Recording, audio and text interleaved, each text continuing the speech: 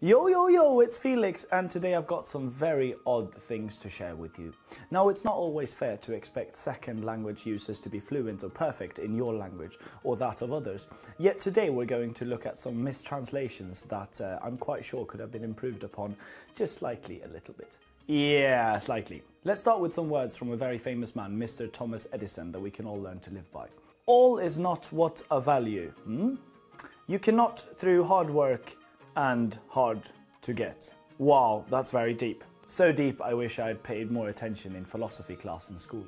Moving on, apparently in China we have an oddly high number of mistranslations related to the bathroom. Let's now take a look at 3 of these and hope these didn't end up in any messy consequences. The first one here sounds like an insult that a child anarchist would probably say. Civilization is crap. And this is quickly followed by something that is quite clearly of the utmost importance. It says here that it's something that they've always wanted to tell you, but who knew that the best way of peeing was in a pool? I most likely have never really done that. Okay, last one now. Let's look at this one instead. I'm pretty sure the word they're looking for is disabled, maybe? I don't know.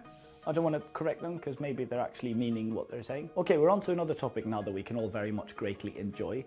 Food. Let's hope these mistranslations don't ruin our dinner at least. We're obviously starting strong here and looks like some pushers are trying to get you hooked on cocaine with this simple flavor upgrade. Oh, don't fall for it though, please. Next we have some pertaining to meat. I'm a vegetarian personally now for 9 years, but might have started even earlier if I had seen these 2 earlier. Wow.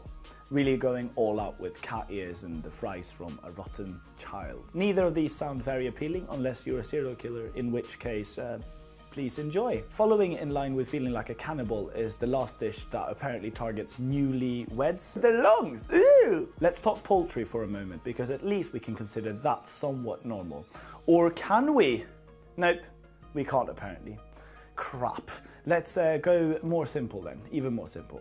Something with rice maybe. Wow. Fried porn. Excellent. Good stuff, China. I don't even know how you'd work that into a dish. No thanks, no thanks. I'm feeling thirsty though, but this brings a whole new meaning to the question your friend asks, what are you thirsty for? Whatever, very specific. I may very well have killed our dinner and don't really want anything, but seems like that's not a choice here.